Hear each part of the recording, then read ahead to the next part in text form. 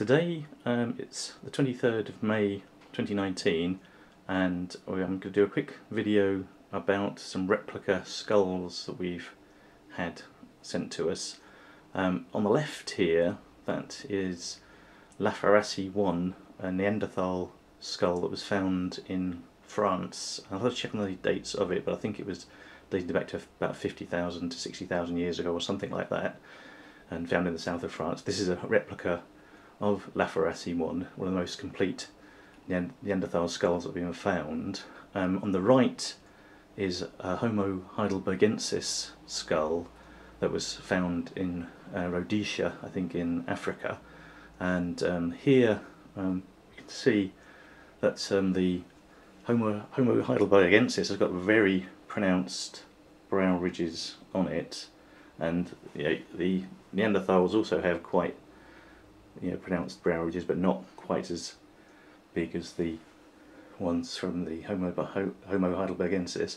The Homo Heidelbergensis led to Neanderthals and humans and Denisovans, and the Lafarassi 1 Neanderthal skull, it's got a very low forehead compared to human. Homo sapiens would have a much more rounded forehead and less pronounced brow ridges.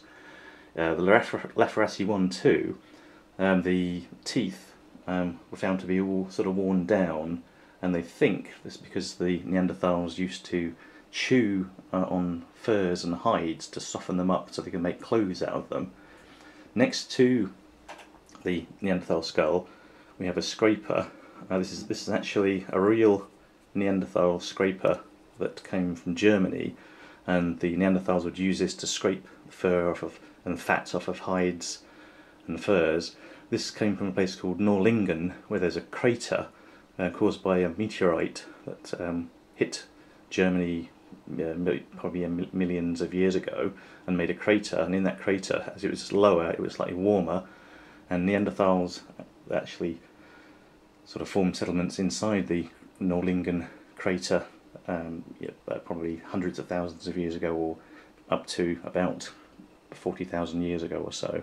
So this is a real Neanderthal scraper from the Nordlingen crater region in Germany.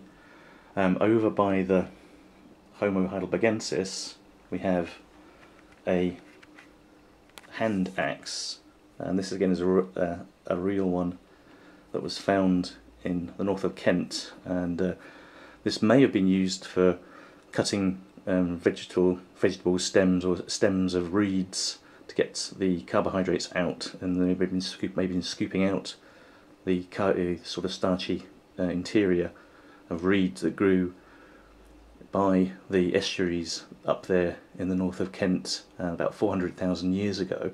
And back then in Kent it was much warmer, and there were animals like straight-tusked elephants and lions up there, along with the Homo Heidelbergensis, who were the ancestors of the Neanderthals and humans and Denisovan people. So that's just a little video to show these replica skulls and some of the stone tools that we have at the moment. I'm hoping to get a Homo erectus replica skull, and also, if I can, an Australopithecus afarensis. So those are two replica skulls we've had sent to us, and we'll see if we can get some more and find some more details out about these particular skulls as well.